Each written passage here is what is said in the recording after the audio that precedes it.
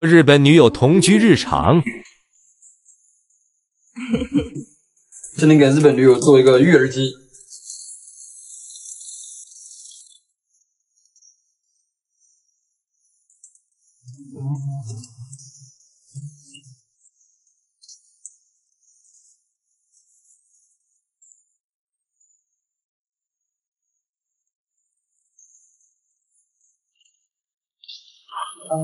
像一阵风，管它就走，这样的节奏，是都无可奈何。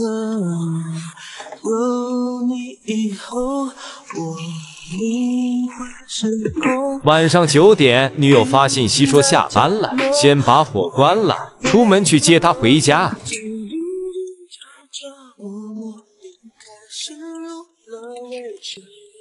お疲れ。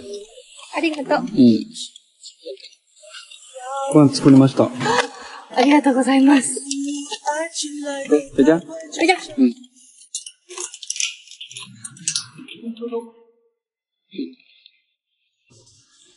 いい匂いするじゃん。そうでしょ？何？ケチュ。ちょっと待ってね。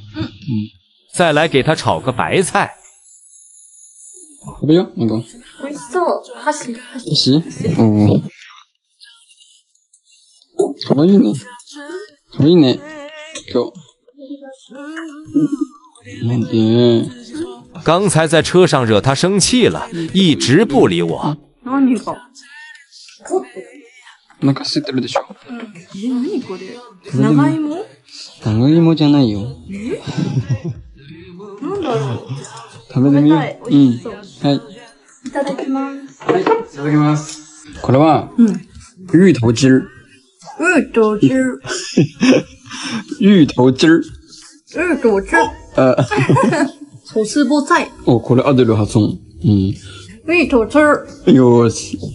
今日さ、友達も一緒にさ、ご飯食べてもいい？あ、中華ネギで大丈夫？いい。こんばんは。あ、じゃあ一緒に行きましょう。これでいいの？ここ。哎，小康，我一会儿我带2个朋友过来吃饭，行吧？你就帮我安排一下就行，好吧？来俩羊腰子就行，拜托了哈。哎，来ていいよ。入って。友達の店。どこでもいいよ、座って。どこでもいいよ。坐这儿吧，回头算了。马先跟他那个朋友，他们是一个那个学校的，他们2个真的聊得很開心，然后没有我啥事儿。何こ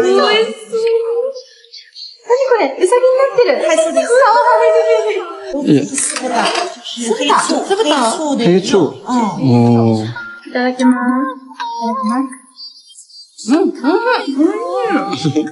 羊腰子啊，これ羊肉，你跟他说羊肉怎么？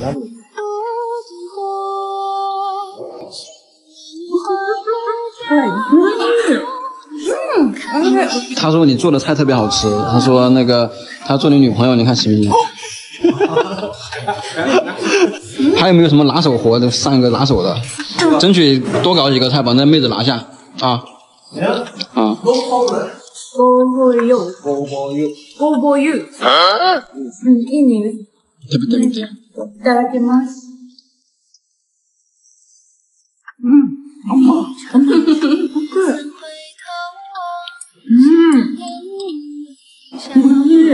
料理うまい人が好き的しょ。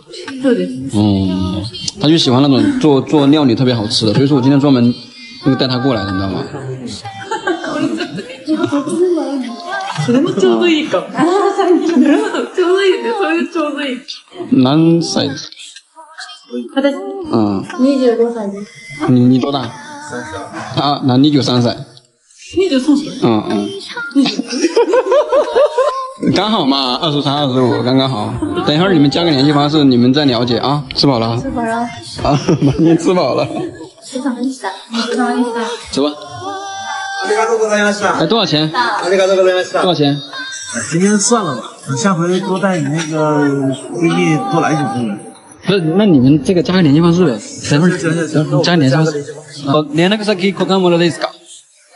連絡先連絡先あ、おやすみ。何がいいですか？ちょっとありますよね。哦。ありがとう。然后走吧，开喽。开喽。嗯嗯。ごちそうさまでした。また今度ね。拜拜拜拜，记得下次带到公寓起来啊。好，拜拜。啊。嗯。雨停止天空之前，像泪在眼眶盘旋。这也许是全然に後でそしたら聞いてみるね。じゃあね、ありがとう、バイバイ。なんかちょっと何か顔が変だね。何顔変って何？何これ？何これ？なんで？何これ？なんて書いてんの？サプライズできるよ。すごい、こんなのあるんだ。これ主役なものだよ。ゴーアイニーだけ読めた。ゴーアイニー。これ、目かい、何か赤いよ。目赤い？大丈夫？なんでだろう？大丈夫？これ撮っていい？うん。何これ？待って。綺麗でしょ？記念日の？記念日の、そう、プレゼントです。めっちゃ可愛い。欲しかったな。私知ってたの？つけてみて。いいの？うん。かわいい。キラキラしてる。記念日おめでとう。おめでとう。ありがとう。我给日本女友买了一双八嘎鞋。かっこいいね、この靴。ちょっと、見せて。ちょっと、スカートちょっと上にして。上が。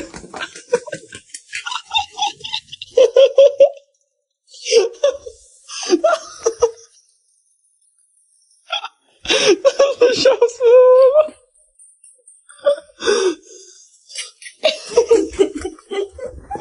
哟，这个鞋子可以啊。可愛い。可愛い。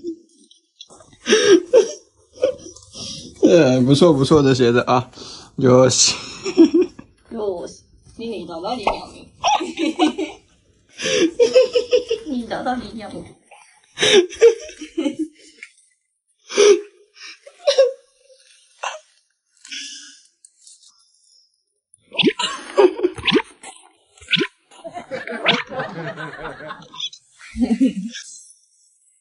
等等公主。今天8点多钟起来了，马晴今天要去中国大使馆去面试，然后呢，面试过了的话就可以去咱们中国去了。现在还在化妆呢，全都准备してね。现在我们准备出门去面试了。马晴、白ちゃんどうしましたる？パスポートも持ってるし。うん。写真もあるし。うん、大丈夫。OK。いいか？時間微妙だね。9時半からだからまだ時間余裕だね。嗯，这个地方就是咱们中国的领事馆了。哎，搞完了，看看能不能行啊？どうだった？招待所もう一回やり直さなきゃいけなくて、ここに送んないとまずだ。ダメとことダメのこと？でも、パスポート預けたままだったから。パスポート開けたの？うん。だから、ちょっとでも招待状書き直して送り返さなきゃ。